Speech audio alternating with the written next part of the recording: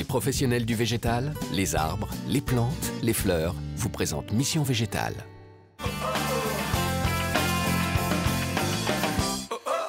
Aujourd'hui, je vous amène sur les bancs de l'école. Ryan a décroché brillamment son bac. Il souhaite offrir maintenant un cadeau à sa prof de maths qui l'aide depuis le lycée.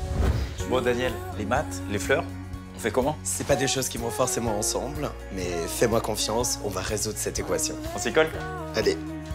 Daniel, notre pro du jour, a imaginé une structure géométrique à partir de végétaux qu'il a peints. Il place en ligne des arômes noirs, des œillets, des craspédias et des ornithogales. Le feuillage est accroché avec des épingles. Une équerre, une règle, et voici un bouquet racine carrée.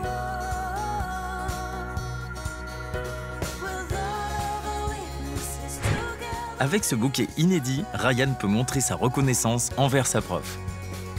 La création de ce support vous permet de placer les fleurs à différentes hauteurs pour un effet graphique assuré. Équation résolue. Mission Végétale vous a été présentée par les professionnels du végétal, les arbres, les plantes, les fleurs.